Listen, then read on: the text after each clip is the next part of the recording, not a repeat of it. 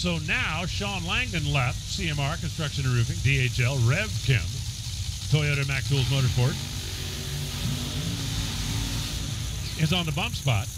And Josh Hart, the R&L Carriers car over here on the right side, is the one that just got bumped out. As we continue shuffling up from the bottom of the pack, the next vulnerable one, when these two both step up, Austin Prock will be pushed out. And he waits patiently for his shot to get back in. Years ago, Courtney Force had Big Machine Records, and now her sister Brittany has become a record machine.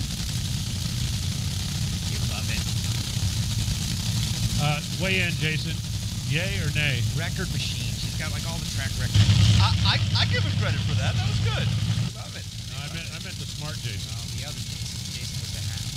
Ron Douglas told us in Nitro School, the Total Seal Nitro School earlier today, that he was going to go out there and, you know, his benchmark coming up was about a 75. Someone put him on the spot. What are you trying to run? He goes, 75 with some adjustments based on what everyone else is running. So let's see what he puts up on the board. He'll drive us up. He's trying to run better than that now.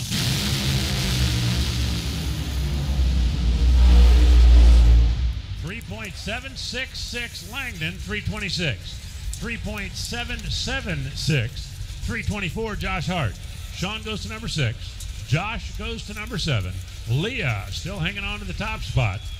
As we take a look back in the middle, both of those cars about 500 softer on the first part of the racetrack, and that showed up all the way down to the finish line. But they both got themselves now safely in the field. Langdon, 3.766.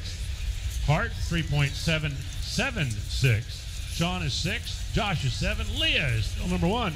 Tony Schumacher is now the bump, and Austin Prock just became the odd